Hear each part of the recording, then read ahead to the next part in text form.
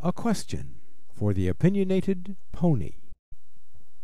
In the current Recovery Act, the centerpiece tax cut calls for a $500 credit for single workers and a $1,000 credit for couples, including those who don't earn enough to owe federal income taxes. So, even if you don't pay income taxes, the government will write you a check. Does that sound like a good idea? Nope. And it probably includes those illegal folks, too. Sounds like Robin Hood welfare to me.